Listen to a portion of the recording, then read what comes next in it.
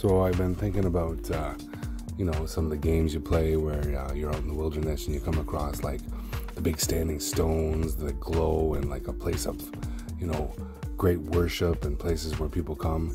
And I'm hoping that we can maybe put something really cool together here. Maybe some LED lights, maybe not. That's okay. And I'm going to use a little resin and, yeah, place of power. So I got these 20 LED light strands from the dollar store. Now keep in mind how big these battery packs are. I kind of lost track of that in the long run here, but you'll see how it all works out. And I went with about a 6x6 square to start, and I'm using 1-inch XPS foam. Bevel down the edges a little bit, and of course then I slice myself, and with a little bit of first aid later, we're good to go.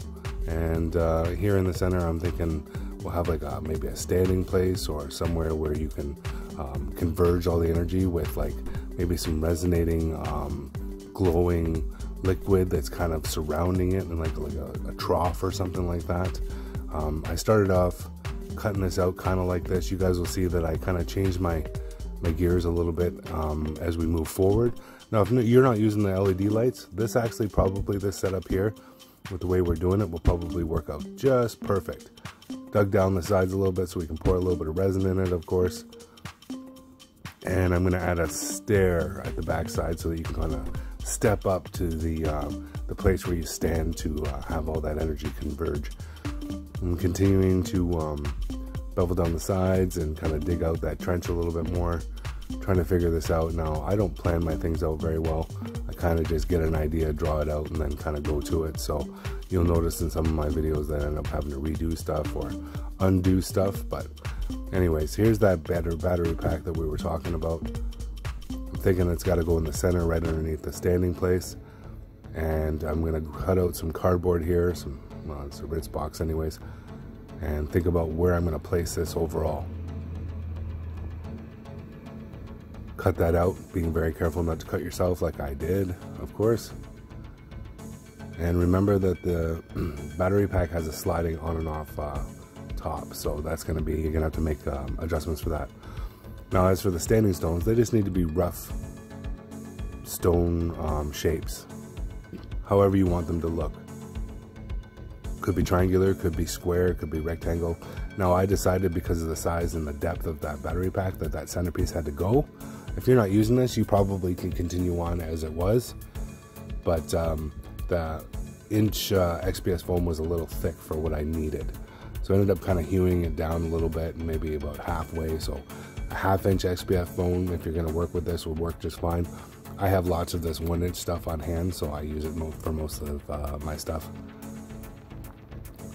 Continuing to figure out kind of like some of the stones, and then eventually I'm gonna have to work on some placements, but you know, nice and rough, man. It's just kind of getting an idea and a feel.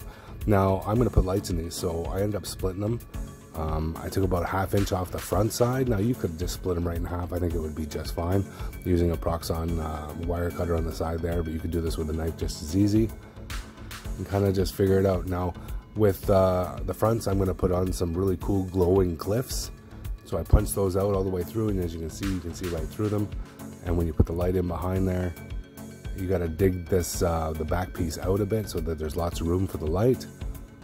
Now, thinking this hindsight's 2020, I should have painted the inside of this black before I put the lights on, but I didn't, so it doesn't really matter. It ends up kind of looking cool later anyways.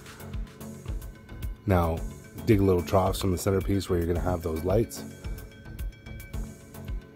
And then I make sure that everything kind of fits. You know, there's a lot of wire with these damn things because, well, it's pretty thick wire, so you know it's going to last a little while. But anyways, I'm just kind of gluing it down so that the LED's just sticking up nice and neat.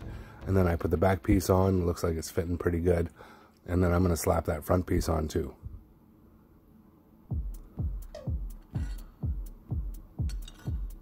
Let's hold it in place real quick. You notice that I like to use my hot glue. It's super quick, super efficient, and if you're careful with it, it doesn't really show through. Now, because the battery pack's still floating, I'm going to need a way to secure this. I end up using just some really small 1/4 inch dollar store foam. just to create some walls to obviously to raise up the centerpiece, but also to contain the resin for when I do pour it. And here's the walkway. So what I'm thinking now is that maybe it's an old stone flagstone walkway that's been pushed up just from the immense power that's coming from the ground here. I did give it a bit of an angle, and I did kind of do like a little bit of a step on the backside. Now the thing wasn't quite tall enough yet, so I ended up just gluing a little piece of foam to the top of the battery pack just to elevate that a little bit more.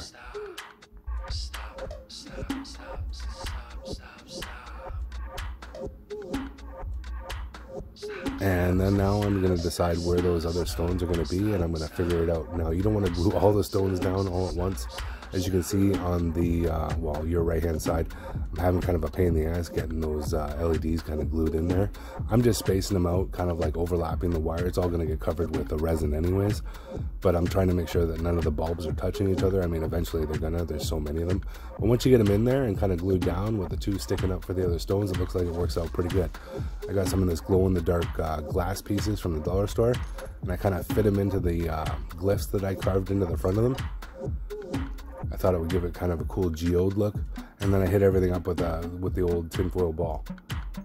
I'm going to carve out some of the flagstone by hand, obviously. It's easier that way, making sure that, you know, none of them are really all the same, and just kind of working it out as best you can. I also carved a glyph on the top.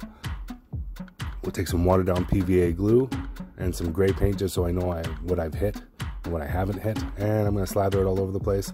Because of the lights, I can't spray paint this, so I ended up repainting the whole thing with a nice black, adding a little bit of stone around the outside and spraying it down with some watered down glue. And once that's set, you hit that up. Now you got a dark gray kind of down now, and I'm going over with a light gray now just to kind of do some highlights, probably about a 60%. Then I'm going to hit it up with a nice light brown. I like to mix cinnamon with that spun gold that I found at the dollar store. It kind of gives it a little bit of a nice color. Go over it again with a little bit more of an umber as well. Just do random patches, kind of get it in there. And I love these makeup brushes from the dollar store. I've got a whack load of them because to do the dry brushing, they got to be dry. So hit it up with the white to get some highlights and get them to start popping. Don't worry about overdoing it with the white because I'm going to hit it up with a black wash.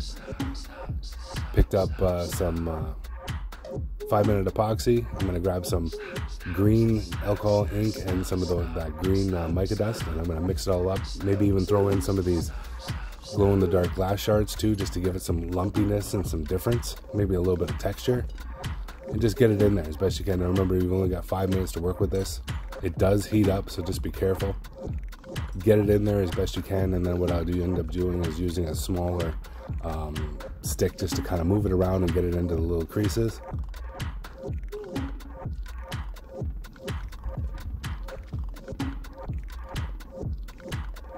Once you're kind of happy with that, I think we can move on and go over it once it's dried with this Newlin oil that I've made myself. Is basically floor wax and black ink. Geeks Gaming makes a real good version of this. You should check out one of his videos. I'll try to put a link below. And I just hit up everything, man. I love this shit. I mean, I can't imagine having to buy it all the time.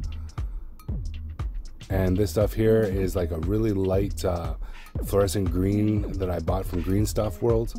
It really pops. And as you can see, even without the lights on, that green from the Green Stuff World, oh man, that still really looks cool even without the lights on.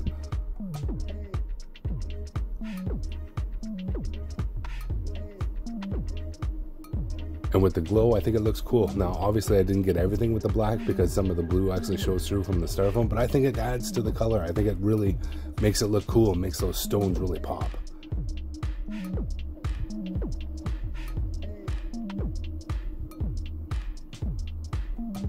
Here it is in a setting, just a little something I threw together real quick just to show you. I think this turned out pretty cool. I'm super happy with it, and I can't wait to try it on my table.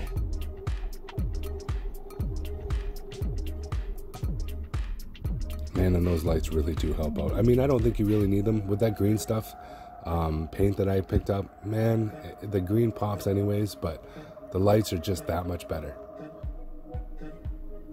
And there's my cat investigating.